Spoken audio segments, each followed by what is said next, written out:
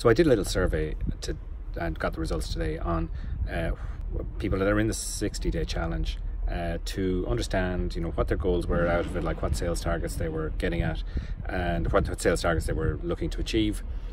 Also how they were getting on towards their targets, but most importantly for me, what was getting in their way and what were the issues that they were having. So I'm going to share just a screenshot. I'm going to slip it into the video here, but the main issue that people were experiencing was time. Focus, confidence was another thing, but time was the main thing by far. I think 44% of people mentioned that as the top thing that was holding them back. Also on the videos, I know a few of you have talked about to-do lists and how do you get everything done in the day and all that kind of thing. And so that's what I'm going to talk about today. Okay, so how do we get more time? And right, we don't get more time, that's obvious, right? We've just got to make our time as effective as possible. So a couple of things I do, like two things I do are first, make sure that the time I'm using is the highest and best use of my time. So I determine what is the highest and best use of my time for the business and for myself, and I try and concentrate on those things. And then the second thing is I with emails and messages and stuff like that that's coming into me, either delete it, delegate, or make it disappear. One of those three things. So that kind of helps to a certain extent. But the main and most important thing that I do is getting my to-do list all written up and all done the day before. So I do on Sunday night, I do my to-do list for Monday. On Monday I do it for Tuesday, etc., etc.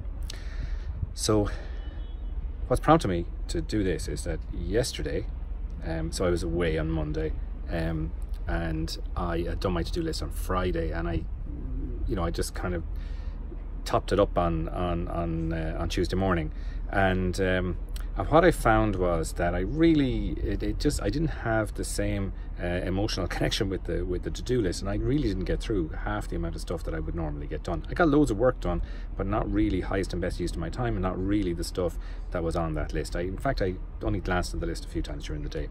So that taught me, and I know it's only one day of evidence, but I think it would be fair to say that doing my to-do list the day before has a serious impact on how I perform during the day.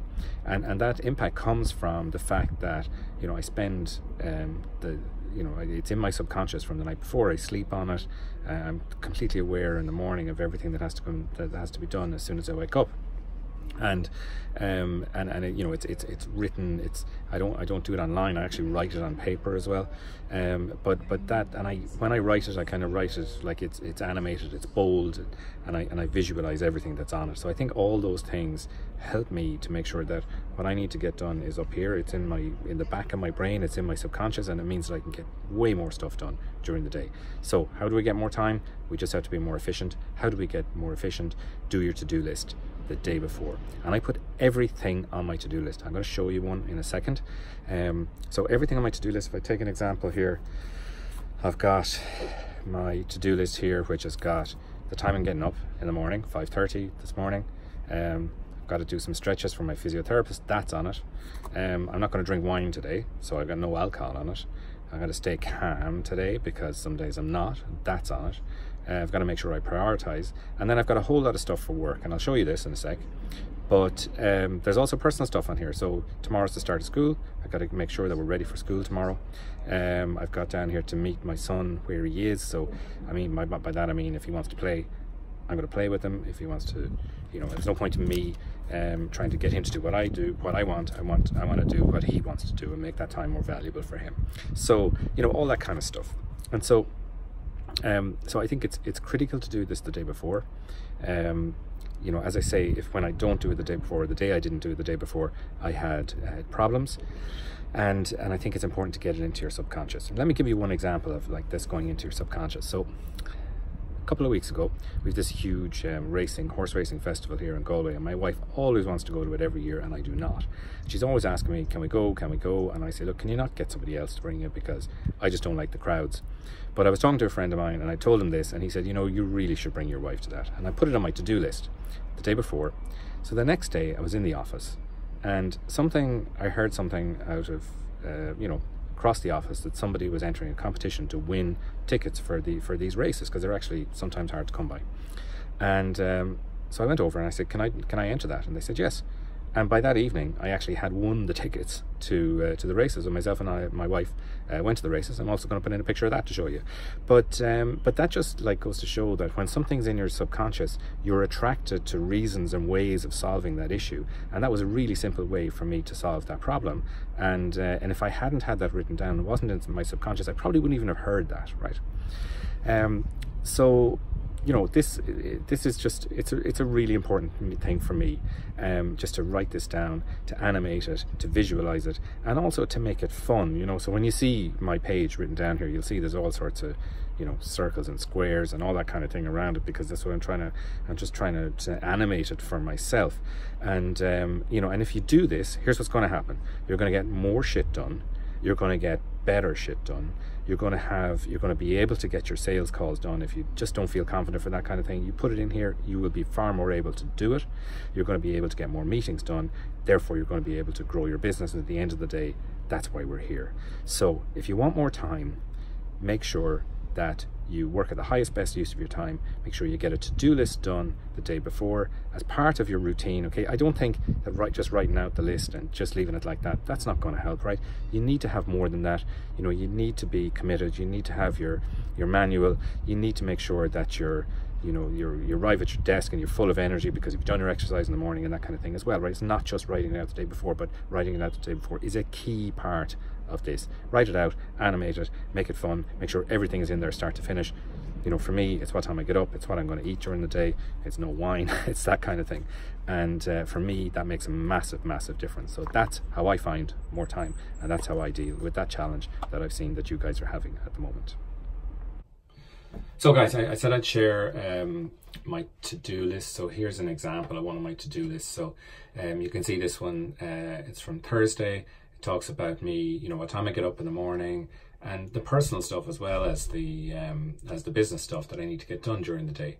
So you know, my daily routine, I don't write that in here anymore because that's just done, but you'll see things here like I mentioned earlier on: stay calm, no alcohol, get my stretches done for my physiotherapist, get ready for school, and then some of the other stuff that I need to do during the day. It's all kind of animated, and I've kind of visualized each of these things as I do them. See at the bottom there it says get to bed at 10:30, and what this means is that, you know, I've looked at the outcomes of these things and make sure that I get done what I want to get done. And I've also kind of, you know, got some notes here about, you know, if I have to, let me just see something here. So I've got something for training here. So it's not just, right, do the training, right? I've got, with the training, I've got to make sure it's fun, make sure it's challenging, and make sure it hits the issues, right? So stuff like that, just to, you know, to focus my brain on stuff. And I've got a meeting here with Kevin, and it's like, make sure we review, make sure we do the numbers, and make sure we do the system. So it's not just like meeting with Kevin, it's not just training, right? There's got to be more to it than that. And I find that when I write out, you know, just a little bit more on it, it certainly helps me a lot to kind of to focus on exactly what I need to do. And then because this is ingrained in my subconscious, then what I find is that even if I'm hanging around waiting for something, so I'm just waiting for a meeting for a second or something like that, I nearly don't need to even pull this out, but I know, actually, you know what, there's a thing that I can do. It's only going to take me 20 seconds. I can get it now done while I'm waiting for the meeting, or it takes a couple of minutes or whatever that is. So that's the to-do list. And then here is a photo of me and my wife at the races. So I think that's just a good example of, you know, getting that subconscious to actually work for you, because there's no way I would have actually done that if I hadn't committed to that, if I hadn't written that down on paper, and if I hadn't done it the day before. Because it was in my subconscious, as I said, I just immediately picked up on that kind of tiny sound from behind me, from across the room, that there was a chance of me, you know, getting to the races that following day.